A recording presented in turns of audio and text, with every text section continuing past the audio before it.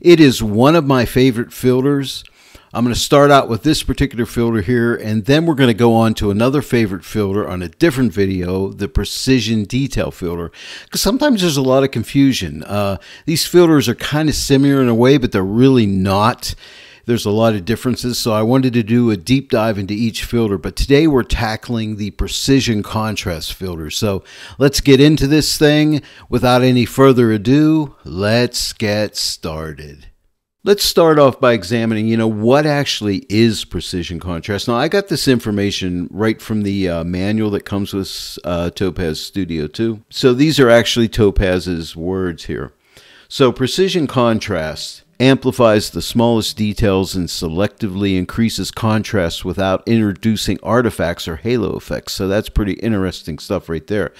Contrast tools are always a balancing act. Correcting for highlights often leaves shadows too dark with lost details, and correcting for shadows often leave highlights stark and blown out. And we've all seen this with just your standard contrast adjustments. Now here's where it gets really good. Precision contrast has unique selective detail technology that allows you to have the best of both worlds. The precision contrast adjustment makes adjusting contrast easy. Specifically tailor image adjustments by correcting micro, small, medium, and high contrast levels independently. Create contrast exactly where you want it. Now we're going to be looking at the precision contrast filter, and we're going to be pulling the sliders around, and we're going to see exactly what it does for us. Here's a good question. When should I use precision contrast? Now remember, this is from the online Topaz User's Manual for Topaz Studio 2. Precision contrast helps to create beautiful and striking images that still look completely realistic. Flat photographs that lack contrast and depth are magically transformed with the Topaz Studio Precision Contrast Adjustment. What I just read is the main function of the precision contrast filter, but this next section I'm going to read is specifically talking about how it deals with color in small areas. Selectively change the color saturation of small details in the image without changing the color contrast in large details. You now have the ability to add fun blasts of color without oversaturation of the entire image. And I'll show you this in action. You'll see what this actually does for you. This is a super fantastic filter in my humble opinion. And now we're in Topaz Studio 2, so let's get a look and see what we're doing here. So let's come up here to Add Filter, and let's find the Precision Contrast filter. But note, right under the Precision Contrast filter is the Precision Detail filter. These are two of my favorite filters inside here. Today it's a deep dive into the Precision Contrast, but we will do another tutorial where we're looking at the Precision Detail, and we'll do a deep dive into that. But let's really explore this precision contrast today. So let's go ahead and open this filter up. And inside here, we're going to look at this first section under contrast. Now you'll notice we have sections here: contrast, lighting, and color. We're going to start out with contrast. Now we have micro, low, medium, and high. So micro, think of it as very small, minute areas of contrast, like little tiny lines, grain, and things like that. And then we incrementally move up into lower areas of contrast, medium areas of contrast, and very high areas of contrast. But let's examine the micro first. So let's take the micro slider and let's start to move it to the right. And let's take it the whole way to the right so you can see it. Can you see all that? Like the grit and the grain and little fine lines and things like that get really like kind of sharp. And sharpening is nothing more than increasing contrast along edges, okay? So we can see that. Now let me show you. Here's a before and here's the after. Now let me zoom in a little bit, and here's a before and here's an after. But can you see all that detail comes up? Now I have that jacked the whole way to the right. And of course with the slider, you can move it anywhere you want. But you can also move it to the left. So don't think of the precision contrast filter of just adding contrast. Sometimes you want to remove contrast for specific reasons. For me, a lot of times it's artistic reasons, or I want to make something very dreamy looking. So I can take that micro and drag it the whole way to the left and get rid of a lot of the the gritty details and things, they can kind of drop away when I move that to the left. So that's really cool. So to reset this, all we have to do is double click on the word micro. Let me zoom in a little bit. And now let's examine the low contrast. So remember, incrementally, this is stepping up. So now we're looking at little larger areas of contrast. Very low, but larger than micro. So let's move it to the right. Can you see that? See all that detail pop? Look, here's the before and here's the after. And remember, you can also move it to the left. But that's dealing with low areas of contrast. Sometimes I say low areas of detail, but I mean low areas of contrast. Okay, now let's examine medium. So if we take the medium, we're looking at a little larger size of contrast here, medium sizes, and you can see that. And basically what contrast is doing, lighter areas are getting lighter, and darker areas are getting darker, and that's what gives you contrast. When you broaden the area of light to dark, you know, it's not as narrow, but it's more wider. So blacks get darker, or dark tones get darker, and light tones get lighter when you move this to the right. Now, when you move it to the left, the opposite happens. Can you see the dark tones are not as dark anymore? You're removing contrast now from the medium areas of contrast. So that's pretty cool. Let me double click that. And now let's go to high. Now it's looking for very high areas of contrast. So let's move that to the right. And see all those large areas of contrast. It's really making them dark, but it's not affecting the medium, the lower, the micro. So what's really happening with this filter is you're getting total and complete control of your contrast. You're the master of contrast here. And now let's move it to the left, and I'll take it the whole way to the left and see how all the darker areas of contrast have gotten lighter, and all the lighter areas of contrast have gotten actually get darker. They become more gray. So that's what's really happening there. So let's go ahead and double click this and get it set back. Now let's go ahead and reset this filter. See this little circle here? Just give that a click and that'll reset the filter back to the default settings. And let's adjust this like as if we wanted to adjust it for a print or whatever, to put it online. So let's start out with a micro. Now micro will give you kind of a sharpening effect, which is really cool. But remember, it is dealing with contrast, and it's dealing with the very micro areas of contrast. So let me go ahead and pull this up somewhere around there, and then I'll work with my low. And usually I'll drag these sliders. You know, sometimes I go the whole way up, and then I'll just work them till I get them to the point where I think it looks really cool. And the only way to know where to stop them is what is pleasing to your eye. Because remember, you're the editor. You're the one doing the adjustments. So you're pleasing yourself. And hopefully others that see it will be pleased as well. Sometimes no, but you're the artist here. So let's work with the medium now. Okay. And I'm going to say maybe somewhere right around in there. And now the high. Let's move it to the right. Okay. So no, I don't like that. And I'm going to say maybe right around there. Then I'm going to, I just do a left click with my mouse on the canvas. Really anywhere in the canvas it'll work. So there's the before and there's the after. So look at that. I've worked with all the areas of contrast, and that looks really cool. Okay, we've adjusted contrast.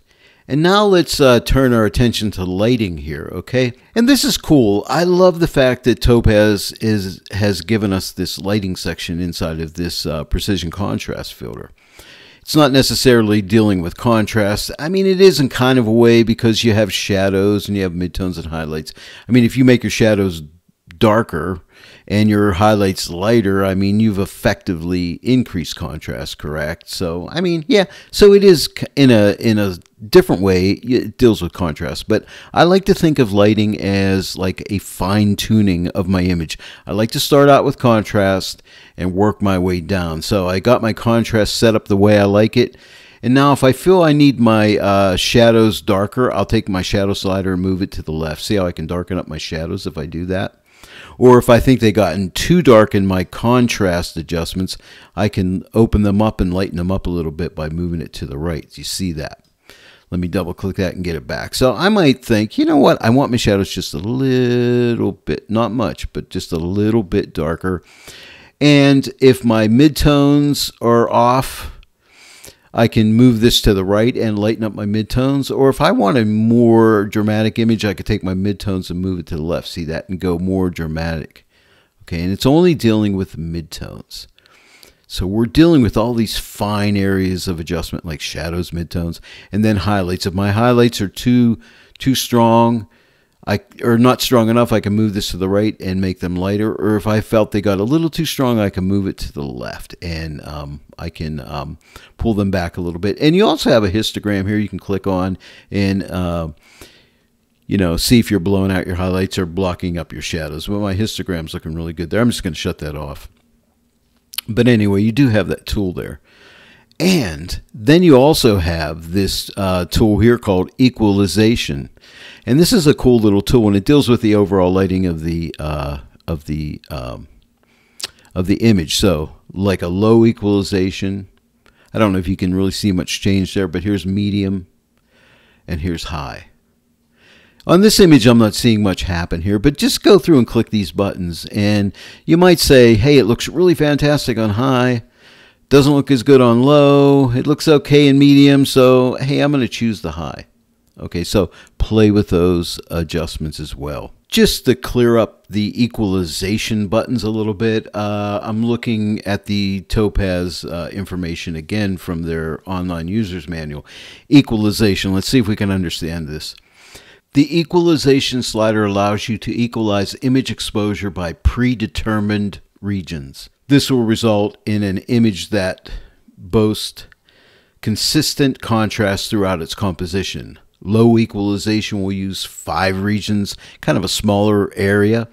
Medium equalization will use like 10 regions, and high equalization will use 20 regions. So I'm thinking like small, medium, and large, low, medium, high. So on low, you'll get less equalization, less even lighting situation, where on high, you'll get a more even or balanced out lighting. I think that's the best way I can describe it. But try those different buttons and hopefully it'll make sense to you.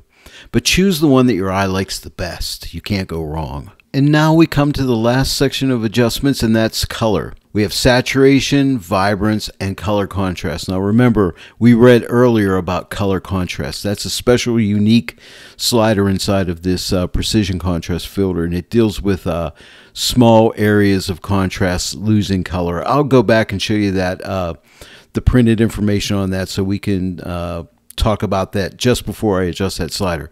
But let's first go with the saturation. You know, it's a simple saturation slider. You move it to the right, you're going to increase overall global saturation. You move it to the left, you're going to decrease saturation until you eventually get rid of it and you got a monochrome image. Okay, so let me double click saturation. So if you need more saturation, you can give it a little more saturation.